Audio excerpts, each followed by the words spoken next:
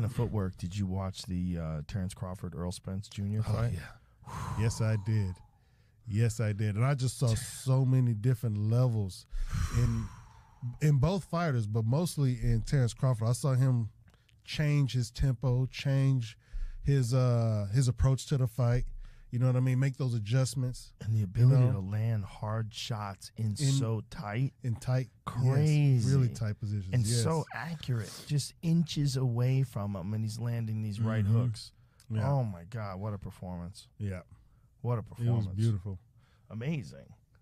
There, we see it there. There's one of the knockdowns. Mm-hmm. Yeah, boxing is one of the sports that I continue to watch out. That I really continue to watch after getting into MMA. And a lot of people, for whatever reason, are sort of trying to come up with reasons why Earl Spence didn't perform as well as they thought he was going to. But I think you just have to say Terrence Crawford is that good. Yeah. I think he's just that good. And I think we found it. It doesn't mean that Errol Spence isn't amazing. He is. But I think Terrence Crawford, I think you're looking at an all-time great. Yeah. I really do. He's, in my opinion, the best switch hitter in boxing since Marvin Hagler, and he might be better. He's so good, man. He's so good. Yeah. He's so good. And he's going to fight. I think Boots Ennis is his mandatory. Oh, really? Yeah, which is an amazing fight. That's an amazing fight. See, pull up some Boots Ennis, because this dude's movement is next level. Yeah. And he's another one that is a brilliant switch hitter. Yes, Jerron Boots Ennis.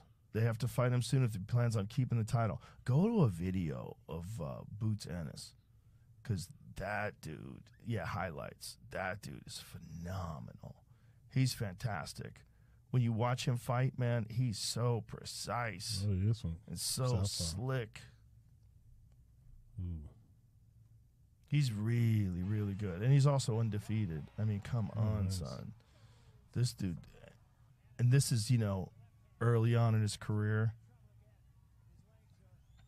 I mean, from the moment people first started seeing this guy fight, they're like, this guy is super talented. Something special, and so that's a big test, man. This guy's good, like world championship good.